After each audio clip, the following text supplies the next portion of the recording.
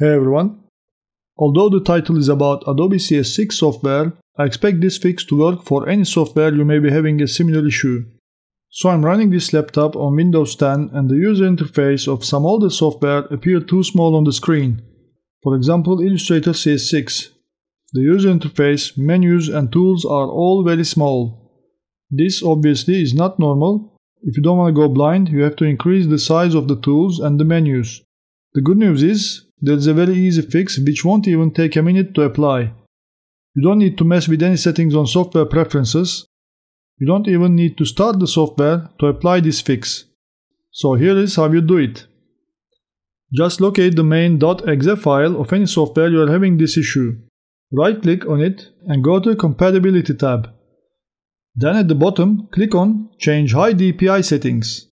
And over here, check the box where it says High DPI Scaling Override. From the drop-down, select System. Click OK, then click Apply and OK again. Now restart the software. You'll notice the welcome screen is now bigger and the user interface should now have the right size for your screen resolution. Feel free to try this on any software you may be having a similar issue, and do let me know in the comment section if it worked for you. Thanks for watching. Need a logo? Browse thousands of stock logos on cidepix.com.